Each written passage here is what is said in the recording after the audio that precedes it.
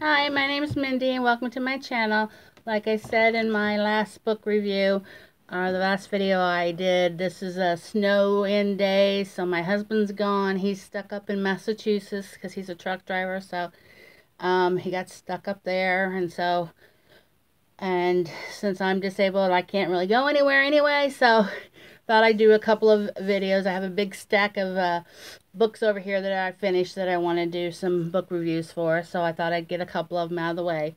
So the next one I'm going to be doing is called Fire and Ice Dominion by D.A. Hewitt. I read this book for a book tour that I was part of, and this is a sci-fi book. It's set in the year 2075, and people are starting to really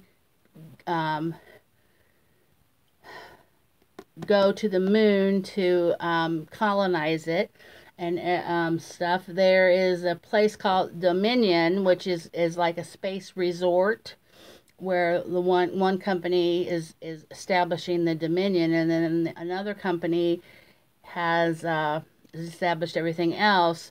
The biggest city on the moon is Valhalla, and uh, and they're doing lots of mining and processing and everything. And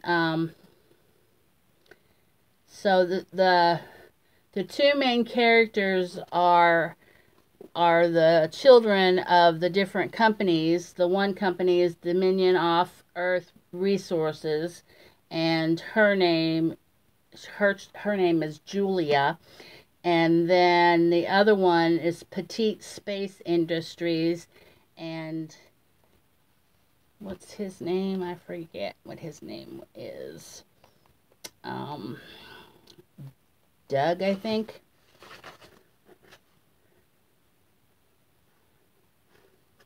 Well, anyway, Doug goes to, he doesn't want to have anything to do with the company that his father established. So he goes to Alaska to do some training on big, on, how do I explain? So they can do rescue missions all over the world and out in outer space and things like that. And then if they they last through the training, then they get so much money, and then they're given the option of signing up for, I think it's 5 years or something like that. And then so they go through all of this, and they have a person called a mentor that comes and speaks to them, and then they also have a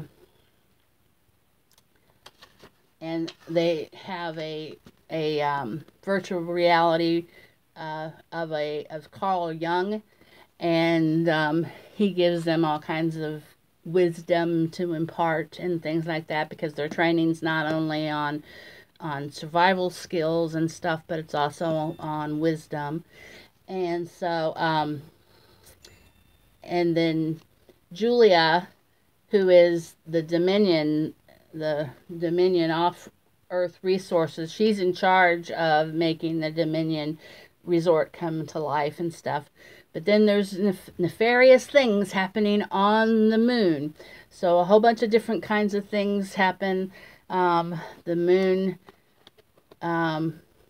everybody on the moon, they decided to declare themselves as sovereign and not have to worry about, having to go through the United Nations on Earth and stuff.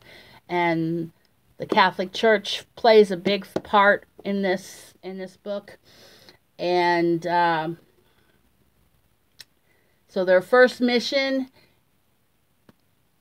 is almost more than they can handle. The Petite Space Industries first mission, the rescue people, is they need to save the Pope, because he's traveled to the moon to establish the first lunar sea.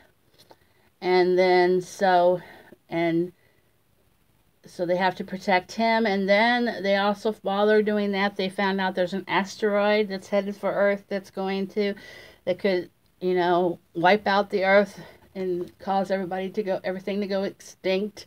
So they have to do all that. And there was a lot of action and stuff, but there was also a lot of description. And some of it I was just like, okay, let's get this over with. Plus, like, there was a lot of,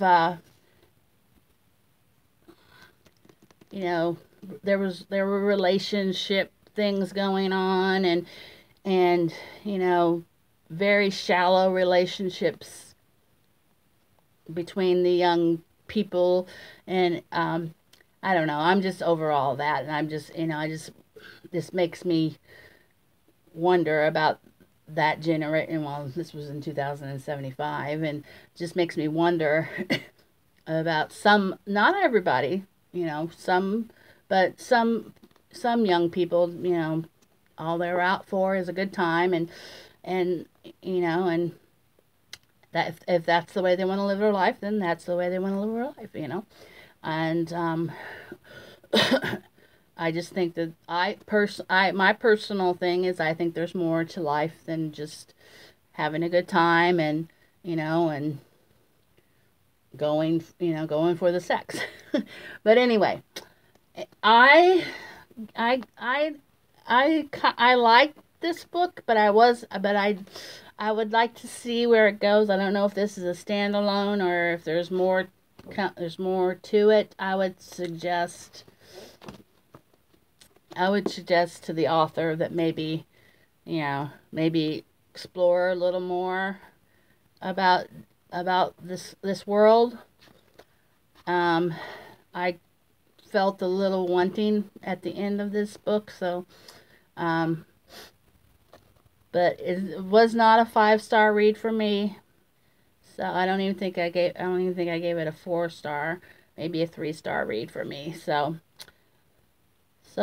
thanks for stopping by. Have a good snow day. Bye.